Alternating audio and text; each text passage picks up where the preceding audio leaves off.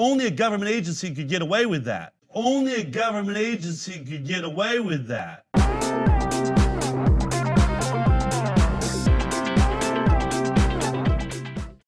Listen to what we heard them say about the vaccines given to pregnant women at, oh, by the way, let's show the posters first of all so everyone knows what we're talking about. When you go to Walmart or Walgreens, you see these posters up. Protection during pregnancy. It begins during pregnancy. Make sure to get your flu shot. Make sure to get your Tdap vaccine. CDC says it's really important if you want to really protect your baby.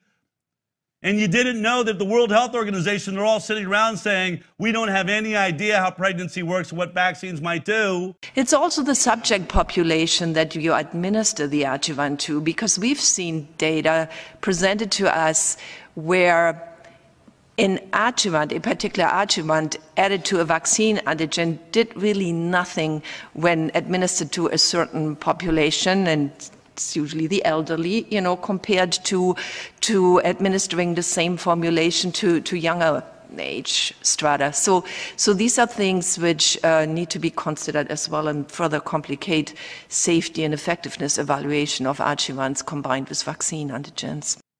Look what we saw them say. This is the guy at the CDC at the ACIP meetings that actually deals with the lawsuits against vaccines. That's an HRSA program underneath Health and Human Services. Listen to him describe what we should be telling people about the use of vaccines in pregnant women. Dr. Sun. Yeah, I just want to make a clarification on the use of vaccines in pregnancy. Unless there is a study of that vaccine in pregnant women, even though that age indication, may fall in within that age indication, it is still not considered. We will be still use in pregnant women will still be considered off-label. Off-label. Off-label. Just can you bring up that last image? Is it possible? We'll just play them really quick without sound or something, so you can see. I'm not lying. I'm sitting right behind that guy. You can see me right in the video. When we cut to him, I think that's the wrong video. Is that still him? Oh, there. Yeah. Anyway, doesn't matter. I'm sitting right behind him. I'm in the room. There we go. But that's why, when we were sitting there, this is where we get the ideas for our lawsuits. We were sitting there saying, wait a minute. Did one of the top officials at the CDC just say that use of vaccines in pregnant women is an off-label usage? Why would that be? And by the way, it would be illegal for a vaccine maker to put up a poster that says you should use this product knowing it's an off-label usage. Only a government agency could get away with that. Only a government agency could get away with that.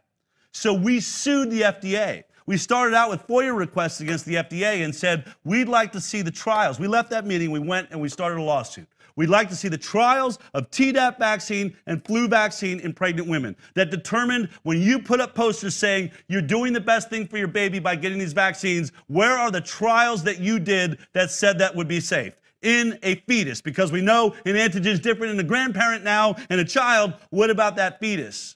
They fought us, they pushed back, and this one we settled because they finally admitted. We said, we will settle this case and walk out of here if you admit. And what they said is, we can't find any information. We have no records responsive to your request. We cannot provide a single record of a trial that had a pregnant woman involved in it. And that's how these government agencies are working.